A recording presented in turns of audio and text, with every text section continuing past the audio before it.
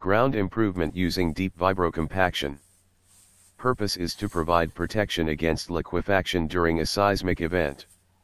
Also to provide a minimum ground bearing capacity. Work sequence. Set out a triangular grid with a 3 meter spacing using steel pins with a unique number marked label. Pre-treatment C.P.T. That is, cone penetration testing, will be undertaken to access the existing ground strength.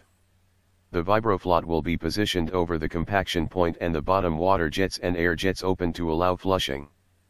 The vibroflot will penetrate into the ground under its own weight using the vibratory effect, assisted by the water flushing. The compaction will be carried out in steps of 0.5 to 1.0 meter each, and the holding time at each step will be up to 60 seconds. As the soil is compacted, a crater will appear at the ground surface, which will be continuously filled with surrounding sand by the attendant loading shovel. Post-treatment C.P.T. will be undertaken to assess and monitor the compaction.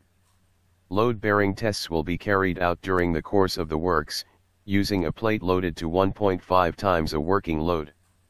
Equipment. Vibroflot with extension tube, hydraulic power packs mounted on crane, diesel engine-driven water jetting pumps, compressors, crawler cranes with 60-ton capacity, water tank, dewatering pump. Using Vibro Compaction, the sand and gravel particles are rearranged into a more dense state by the combined actions of water flow and vibration. Vibro Compaction was used to compact the Dubai man-made islands that were constructed from dredged sand.